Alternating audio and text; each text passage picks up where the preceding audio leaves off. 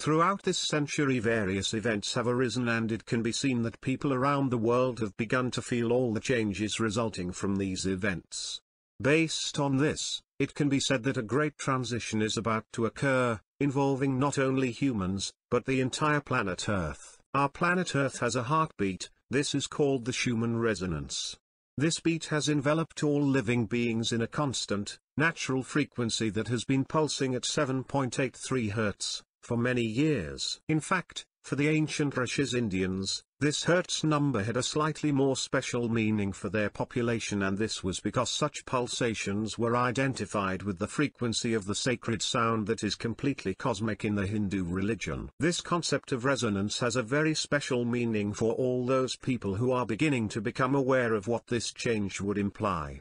In fact, for the Western world, this resonance represents what constitutes the frequency of the electromagnetic field corresponding to the Earth. It is said that our planet is constantly throbbing at 7.83 Hz, presenting very few variations since the first forecast made in 1952 was generated. However, all this changed in the month of June 2014, specifically when the Russian Space Observatory system managed to show an unexpected increase in activity. Mainly it extended with a peak at 8.5 Hz and even managed to reach 16.5 Hz. The researchers and scientists in charge of these studies were really baffled due to this abnormality that had never been recorded in the history of scientific research, so they were not completely sure how to interpret it. What the research team might agree in relation to these changes is that it is currently believed that human beings reside in a state of latency for many years.